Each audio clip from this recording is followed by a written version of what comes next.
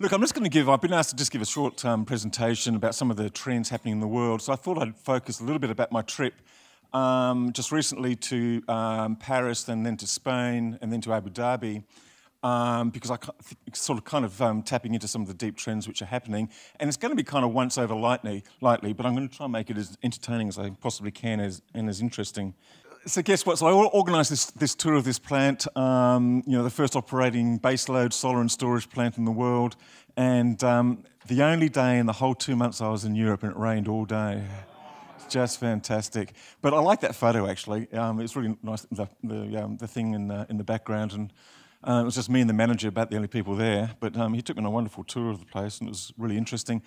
Fortunately, the next day the sun came out and we came back and we sat outside the fence with a busload of Japanese tourists and another busload of Korean tourists who now make this a bit of a stopover on their tour around Spain. It's truly magnificent.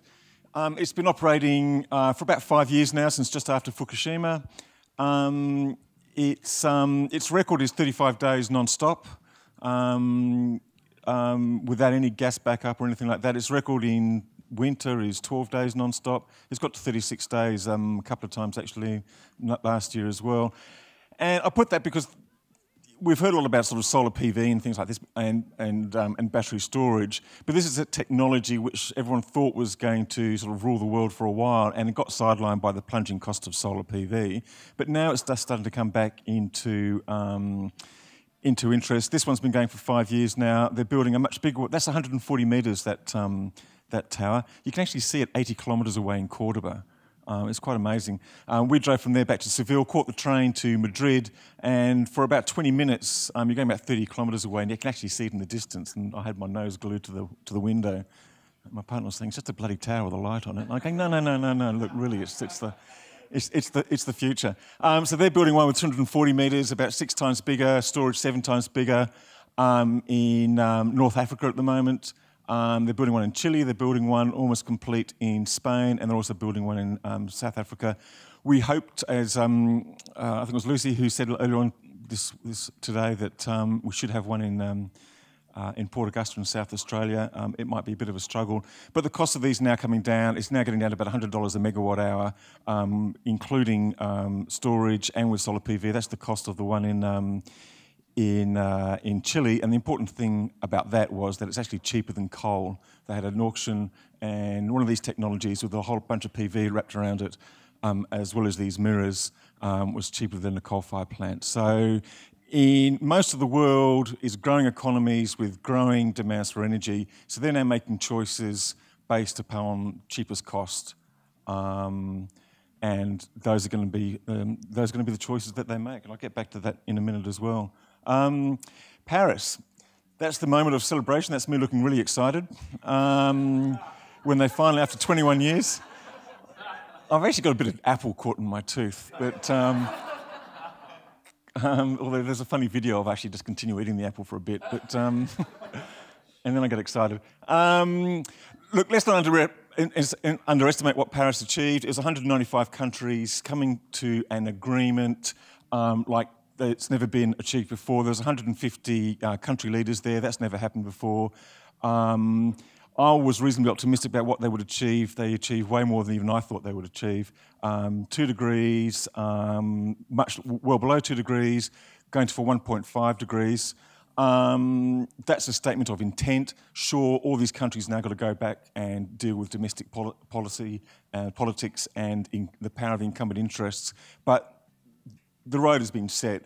And there's 4 reasons why this happened. One is that there's no real disagreement about the climate science, despite what you read in most Australian newspapers. 195 countries all on board. Maybe by Saudi Arabia. 2, they learnt the lessons of Copenhagen, and the UN have been working very hard for 6 years, and the French were actually quite brilliant in their diplomatic work. They threw the whole of their foreign office behind it, and they basically had this master plan. They knew that everyone had to go home with a party bag that suited their own country, and they made sure it had to be individual, and they knew what had to be offset with one with the other, and they basically nailed it. They knew what the baselines were. Thirdly, and this is the big reason, is that everyone knew they now had the technologies to do it. 6 years ago in Copenhagen, everything looked expensive, everything looked difficult. The cost falls in solar PV in particularly and wind energy has just made that whole thing a lot easier. And that was the underlying theme of the whole conference, particularly all the associated meetings and with business and what have you. And the government's understood that capital has already started shifting. It hasn't shifted completely, but it's starting moving now. We know that more money is invested in renewables than in conventional generation, and that's accelerating particularly with the emerging countries. And what happens with Paris here is basically a signal to accelerate that, and it was a very important one. Essentially, they're following the capital, but they're also giving it a kick down the road and giving people who are making investments, making decisions about 20 and 30-year investments, well, what would you do given the options in front of you? This is my new favourite graph. This is the cost of solar, how far it's come down. Nigel Morris into the industry about here. And it's come right down below here. Here is the inflection point, just down here. And so we just had, and that's the growth in solar in recent years. And that's going to keep on growing exponentially. And that graph is going to keep on going down, probably almost as steep as that, but it won't look as steep as that because we're now down to 61 cents a watt. It's probably US. Yeah, but we're actually probably lower than that now anyway. Not just cheap Chinese panels. I think you'll find that's probably some of the sun power ones as well, probably be around about that, 61 cents. Well, okay. We'll lift it back up again at the end there if you want. Yeah, yeah. And SunPower are also talking about bringing it down 10 to 20% a year anyway, with their increases in their in their efficiency and their greater manufacturing capacity. So that just shows one of the really interesting things about Paris and just looking at the investments happening around the world. In India, you've got they just had an auction in India, a new record low there. So the Indian energy minister says, well, basically, solar is cheaper than coal power now, and they're going to be adding a lot of new generation. Sure, they're going to add a lot of coal generation, but a lot less than what people thought. And as the costs come down, then that's going to change. In Chile, as I mentioned before, record lows there as well, including with those towers. Morocco said it would go where another one of those big towers is being built at the moment. Just announced it's going to go 50% renewables within 10 years. 10 years ago, it imported 99% of its fuel needs, and most of its electricity came from oil and also gas. And for them, it's just a no-brainer. We're seeing the same thing in South Africa. We're seeing the same thing just about everywhere, including in the US, where it's changing rapidly. Just looking at this graph again, and just to show the shock that this has happened to we're seeing the oil price shock at the moment going down, not up. And one of the reasons is this graph, which you might have seen before.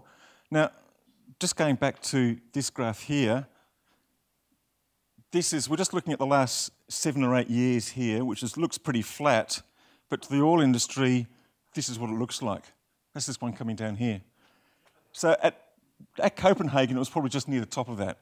That's how far the costs were away from conventional fuels, and that's how far it's come down compared to them in the last 6 or 8 years. And they just haven't seen this coming at all. And if you look at the BP annual report, they still can't see it coming. They've been at Paris, they've seen all the reports, and they're still saying, oh, fossil fuels are going to be providing 2/3 of the new generation and 3/5 of all generation in 50 years hence. And you've got to be thinking, you're kidding yourself. So it's quite amazing. It's taking them a long time to get around their minds around this, but the capital, the people controlling the capital, are now understanding this, and they're going to be making the decisions. The other interesting thing about Paris, I went and listened to Elon Musk. I've got to say, he's a real nerd. He's a nerdy sort of guy, but a really interesting nerdy guy. We've heard a bit about the Tesla battery today. The fact that he managed to sell, there's a lovely piece by Stefan who's talking about he sold $1 billion worth of equipment without actually building anything or even a factory or having a product to sell. But what he is doing is he's bringing it to the mass market, and there's a lot of other people following in behind who've probably got cheaper and who've probably got better panel systems, but he's making it popular. He's trying to reduce it to a choice of colours. Other people will be reducing it to more useful choices. But we've seen with his Tesla that he can actually produce a beautiful machine. And over the next couple of years, we're going to see some cheaper models. I think this week, as someone mentioned, we had a story saying that both Tesla and General Motors are coming up with something in the $30,000 range in the US. That takes it to the mass market. And I think someone has also said today that that just brings it down to no-brainer territory for many people. Chinese doing the same, absolutely. So that's some of the international things. We're led by this man at the moment. That's actually a real picture of him. I didn't distort that at all, but that's him talking in Paris. It's really funny. I don't think he's got apple stuck in his tooth, but he's got something stuck in his brain, because when everyone was talking in Paris about the transition and coming up with really visionary stuff about where we go from here, he was stuck in the same rhetoric that Tony Abbott was, talking to the domestic audience, talking to incumbent interests. It was really quite stunning.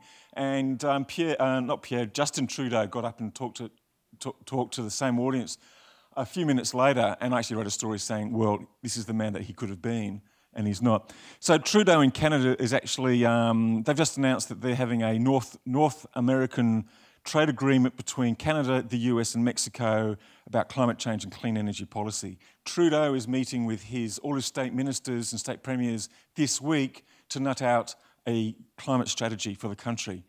We're not doing anything in here, despite the fact that he's got the world's best minister working for him on the environment issue. They're just not going anywhere. And so that's kind of like the problems that we're facing in Australia. We do have an enormous uptake of rooftop solar. We're going to have enormous uptake of battery storage. We are, in many ways, the cutting edge of what's happening worldwide, because we have the highest electricity prices. We've got fantastic sun. We've got magnificent take-up. But we're just running into this cliff, this sort of cliff of resistance that Mike has been talking about with the incumbent industries, the distributors, the networks, but more particularly the policymakers and the regulators. And I've actually been writing a bit about it this week. You've had 3 different reports: the Queensland Productivity Commission, the Victorian mob, and the Tasmanian mob, and they're all looking at the fair value of solar. And each of them have come out and said in these very voluminous documents, well, we're buggered if we can find any benefits of rooftop solar or battery storage. And you're going, you are kidding me. You're not even trying. But that's the way that the policy's been formulated over the last 5 or 10 years. All the tariffs, they are calculated. The benefits are studiously and deliberately ignored. They're just not brought into the equation at all. It's all about what it means for the networks, what it means for the incumbents, not what it means for individuals, not what it means for society as a whole, not what it means for health and climate and other social benefits. So that's very frustrating. Some of the other things that we're going to see within the resistance is we have a nuclear inquiry coming up on Monday.